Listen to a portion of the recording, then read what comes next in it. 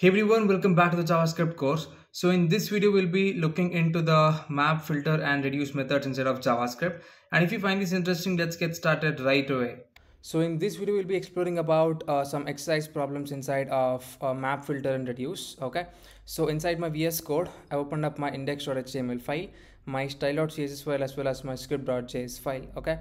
So there is some basic boilerplate code that is present inside my index file, as you can see.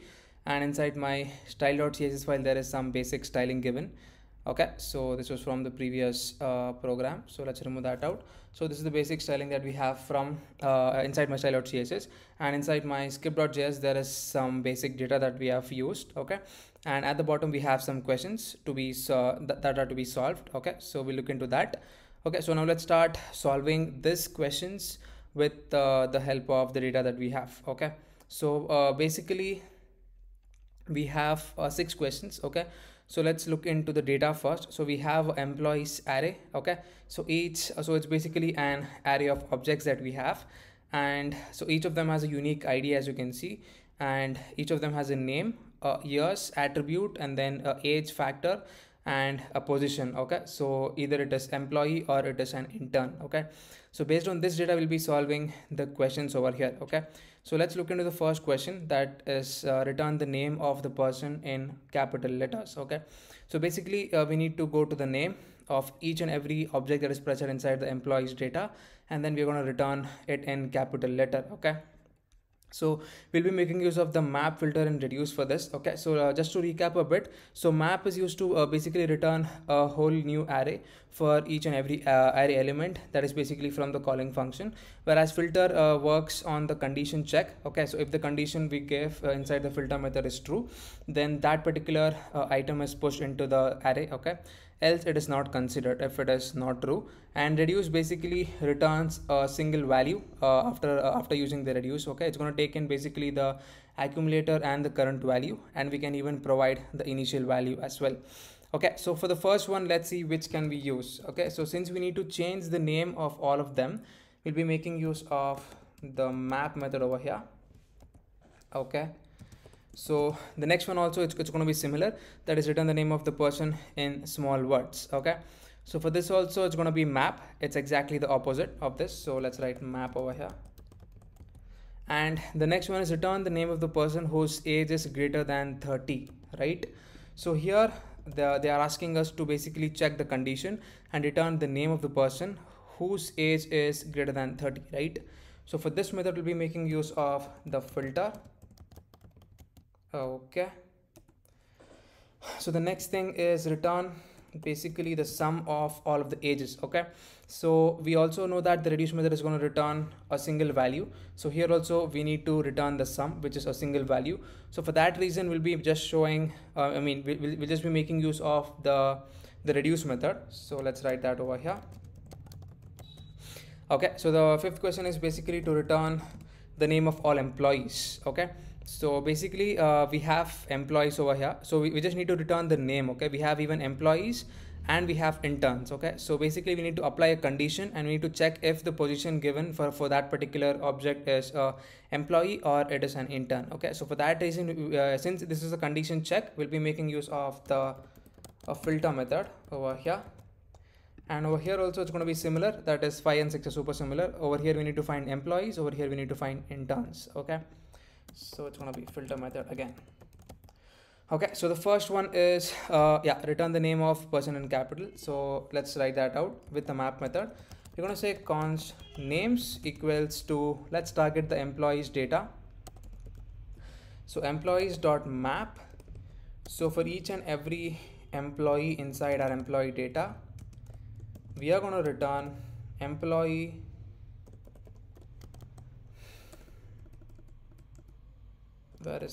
employee dot name, and since we need to convert it into capital letters, we're going to say to uppercase like this, and save the file. So let's do console.log of names. So pretty much you should see all the names coming up in uppercase value. Yeah, so there you go. You can see all the names which are in uppercase letters. That's working absolutely fine. So similarly we'll be making use of the next method, that is basically we need to return the names of person in small words. Okay, we're going to say const small words equals to employees dot map. For each and every employee inside our map, inside our data, we're going to say employee dot name dot to lowercase, like this. Okay, it's going to be super similar to the first one, and we're going to say console dot log of small words, like this. All right, so save the file. Let's come back to the console. Yeah, so you can see all the letters, all the words, that is the names, coming in small words. Okay, so the next thing is basically return the name of the person whose age is greater than 30. Okay, so we'll be making use of the filter method for this. So we're going to say const age equals to employees dot filter. Okay, so for each and every employee inside our array, okay, what we're going to do is we're going to say employee dot age should be greater than 30, right? So that's the condition, right, that we have given. Yeah, so that's it. So let's save the file. So basically we are applying the condition for each and every employee inside our employees data. So if any of the condition becomes true, then that particular data is pushed into this age array, right? So we're going to say console.log of age. So save the file. So we should pretty much get this as output, the third object, this one, and basically, yeah, the first three we should get as the output. The last one is excluded because the age is 20, right? So let's check out our console. Yeah, we are getting 3, and yeah, so the last one is excluded. We are getting correctly, but the question says we need to just return the names, right? Over here we are returning the objects. So let's exactly think how we can return that. So since even this is an array, let's map over this. Okay, so this is going to have 2 methods basically.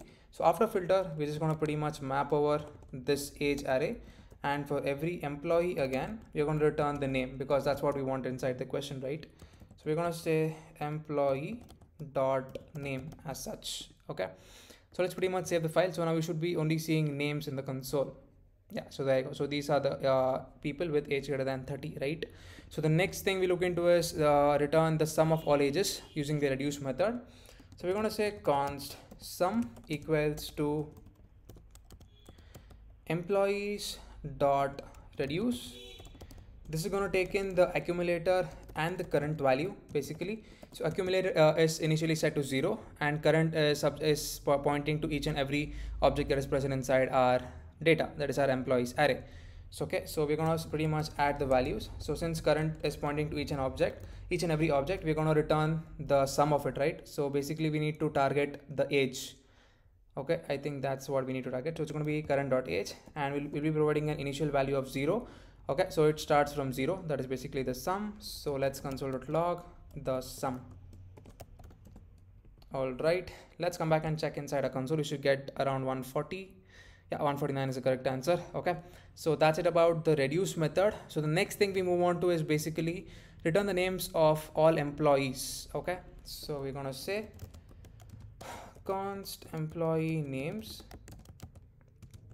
equals to, we'll be making use of the filter method over here. So it's going to be employees dot filter. For each and every employee, we're going to say employee dot position should be equal to employee. Okay, and after that we're going to pretty much map over it. Okay, and for each and every employee, we're going to return the name of the employee. It's going to be employee.name. Okay, so now let's pretty much save the file. So it's going to be console.log of employee names as such.